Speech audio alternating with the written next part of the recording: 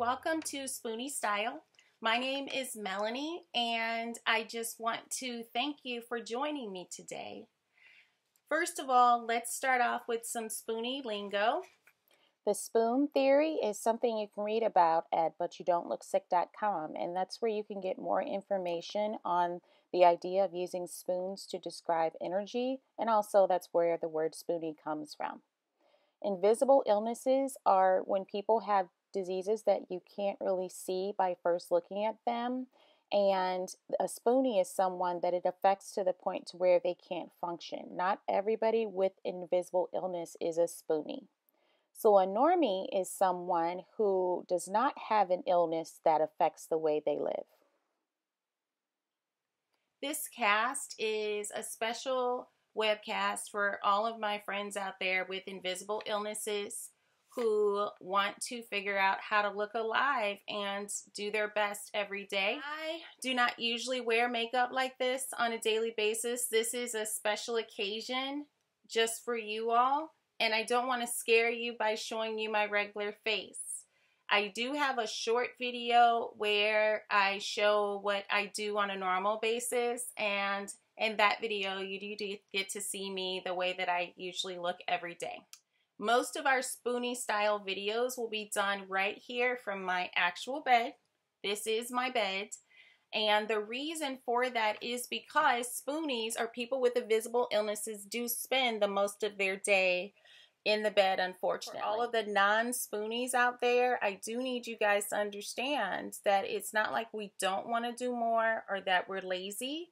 It's just that we have a lot of pain and maybe some fatigue that causes us to spend a lot of time in bed. Spoonies, this site is to help you learn that you are not alone and that you shouldn't be hard on yourself because maybe you can't get out of bed as much as you'd like to, or you can't do as many things as you'd like to do on a normal basis.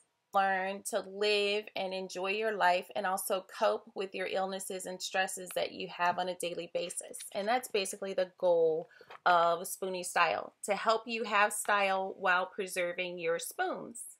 Let me tell you a little bit about myself. Again, my name is Melanie. I am a wife of 18 and a half years. I'm a mother to a 17-year-old, a 16-year-old, a 14-year-old, and a 12-year-old. My 17, 16, and 12-year-olds are girls, and my 14-year-old is a boy. I am a teacher. I currently am not working, and I went through years of pushing myself to work every day, and I'd have to say for the past 4 years, I really couldn't do it, and I had a lot of pain, but I forced myself to do it until I finally did have to stop working. So I decided that I would spend my time in bed teaching other people with invisible illnesses how to preserve their spoons, and that's how we ended up with Spoonie Style. I want to welcome you and ensure you that we are going to have a lot of fun here at Spoonie Style. I can't guarantee that I'll have this much pep every time. A lot of times I don't have the energy just like you. I really waited till a day till I felt like I had a lot of spoons and a lot of pep to offer to record this first one so that I could put my best face forward for you at first.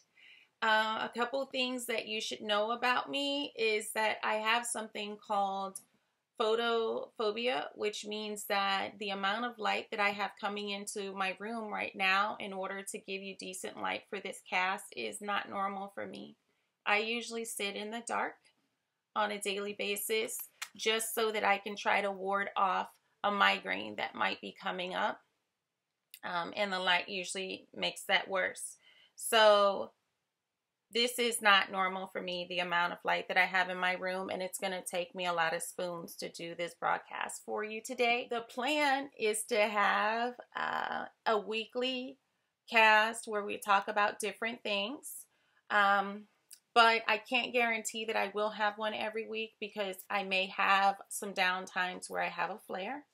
What I'm going to try to do is stock up some vlogs for you so that even those times when I have a flare and I don't feel like I can do it, we can still post one on for you. Next week, we will talk about grocery shopping when you're low on spoons, how to make out that list so that you can navigate through the store efficiently. And we'll talk about how to sort your groceries when you get home so that you can find what you need when you need it without getting exhausted. In March, we'll talk about some of my favorite recipes and how to make sure you still get properly nourished when you have no spoons to cook for yourself. Here on YouTube, feel free to leave messages and comments about the different posts that I put on here. However, I can't guarantee that I'll be able to weed through all of the comments that you leave here. So I recommend that you email me on my Gmail account.